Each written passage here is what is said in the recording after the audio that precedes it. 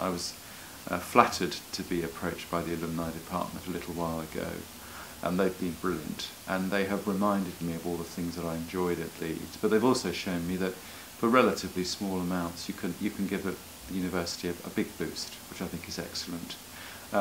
They've taken me into the sort of family of Leeds, if that's not too much of a grim word. They've taken me into the family, they've embraced me, and as a result I know exactly where my money has gone, small as it is. I've been able to help the poetry group to a small extent, and because I'm keen on rugby, a strange combination, rugby and poetry, but it can happen, I've got involved in helping with the sports scholarships, and both of those have been brilliant.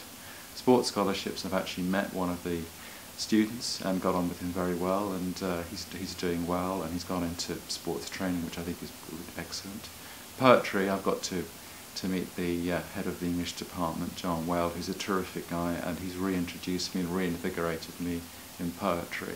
But the main thing is it just makes you feel good. I know you shouldn't say it does make you feel good. Altruism is quite a selfish thing, I'll be honest with you, but it is, and I love it. So do it. Put a little bit in if you can, a lot if you can. You'll enjoy it. I really recommend it, and you'll meet some great people.